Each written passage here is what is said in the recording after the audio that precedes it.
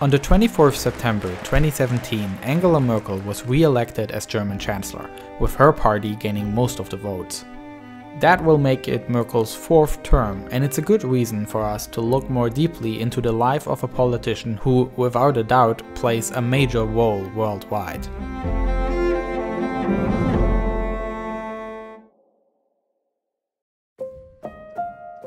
At the time of her birth, 9 years after the end of World War II, Germany was divided into the socialist East and the capitalist West. Even though those two countries were economically and politically separated, the border crossings were still open, and between 1954 and 1961 over 3 million people used that opportunity to escape to West Germany. Merkel's father was an evangelical pastor in Hamburg. But in 1954, just a few weeks after Merkel was born, the family made the unusual step to move east into a small village inside East Germany. Merkel's father had received a letter from the local evangelical church that offered him a pastorate, and so he took the challenge to work as a priest in a country that persecuted the churches. Especially in the early years of East Germany, the socialist state aggressively enforced its atheist policy, for example by forbidding Merkel's mother Herlind to work as a teacher because of her husband's work in the church. The socialist state also took harsher actions against those fleeing the country, and in 1961 began with the construction of the Berlin Wall that made it impossible to cross the border and escape. The first political event during my childhood that I distinctly remember is the building of the Berlin Wall 50 years ago. I was 7 years old at the time. Seeing the grown-ups around me, even my parents, so stunned that they actually broke out in tears, was something that shook me to the core. My mother's family was separated through the building of the wall. Merkel was a student with excellent grades, who began studying physics at the Karl Marx University in Leipzig. She later worked as a scientist at the Academy of Sciences in East Berlin, where she also met her future husband. October 7, 1989. The East German regime has organized marches in East Berlin to celebrate the 40th anniversary of the socialist state. Inside the Palace of the Republic, speeches are held, and officials lift their glasses in celebration, just as if everything is normal, pretending not to hear the loud whistling sound that comes from outside. Thousands of citizens have been demonstrating for weeks all over the country, and on this day they stand just outside the palace, demanding change, freedom of travel and of expression. Astonishing news from East Germany, where the East German authorities have said, in essence, that the Berlin Wall doesn't mean anything anymore. On the 9th of November 1989, after 40 years of division, the Berlin Wall collapsed, and the East German state with it. And as this was the beginning of a new era in the history of Germany, it also marked a new chapter in Angela Merkel's life. She began to publicly engage in politics and became a member of the Christian Democratic Party. In 1990, the first unified German elections were held, in which she was elected to parliament and shortly afterwards became minister under Chancellor Helmut Kohl. In 1994, she became minister for the environment and nuclear safety. When Helmut Kohl lost elections against the Social Democrat Gerhard Schröder in 1998, Merkel became the hope for a new beginning inside her party, but was not able to become candidate for Chancellor until the year 2005, where in a spectacular close election she defeated Schröder and became Germany's first female Chancellor.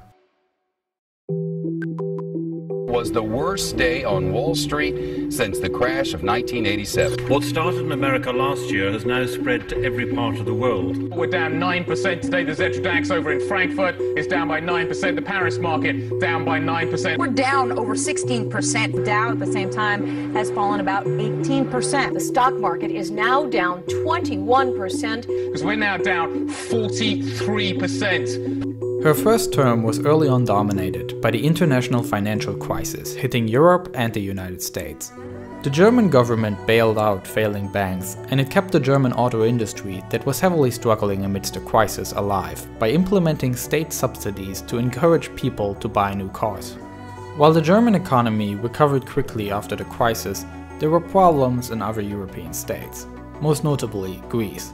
A country that was experiencing high growth rates ever since the euro was adopted, but also a country that was already heavily in debt before the financial crisis.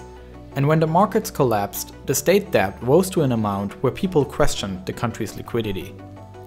Together with other European countries, Germany was providing loans to the Greeks under the European Stability Mechanism.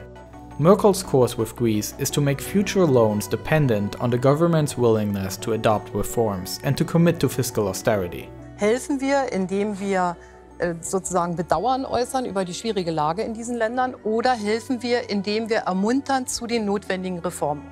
However, those reforms are very unpopular inside Greece, and so far the economy is still fragile. While some see her position as necessary to keep the Eurozone together, others have strongly criticized her actions.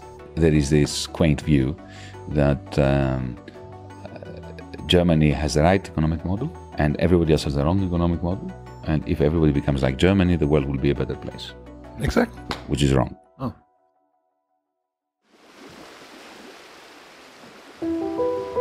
– 2015 was Europe's most turbulent year in recent history. Consequences of war in Syria and Iraq can now also be seen in Europe, on one hand by the cruel terrorist attacks by radical Islamists, and on the other hand by the many people that are fleeing from war as refugees. After the horrible terrorist attack on the Charlie Hebdo magazine in Paris, Merkel stood side by side with the Central Council of Muslims to hold a mourning ceremony at the Brandenburger Gate. With each month, the number of refugees who took the dangerous path across the Mediterranean Sea increased. And while Hungary and other states were closing their borders, Merkel decided to accept refugees. Throughout the year, 476,000 asylum applications were filled in Germany, an increase of 135% compared with the previous year. And while some praised Merkel for her steadfastness, others criticized her for dictating the course for Europe. What's happening with respect to her position on refugees here in Europe? She is on the right side of history on this. The problem is not a European problem. The problem is a German problem. I think what she did to Germany is a disgrace. It's a total disgrace. Also in Germany, the opinions are divided. During the course of the migrant crisis, a strong protest movement has emerged. And ironically, Merkel faces the biggest opposition in East Germany, where she comes from. The result of that was seen in Germany's federal election 2017, where Merkel's party, the CDU, here in grey, lost more than 8%, and a new party that has previously never been in the German parliament became third strongest power. The AfD campaigned against the refugee politics of the current government, and interestingly, a clear division between the East and West can be seen in the election outcome. Angela Merkel's party, however, is clearly the strongest one, and therefore she will remain Chancellor. But the tasks in the future are not easier, both at home, where she has to find a way to overcome the split of East and West, as well as internationally, where tensions are high and the relationship with the US is worsening. Angela Merkel will face tough decisions, and we will have to observe how her story continues. This video was not made to promote a certain opinion on the politics of Angela Merkel. It was made to be a portrait of a politician who, without a doubt, plays a major role worldwide. If you want to support more videos like this, then subscribe and share this documentary.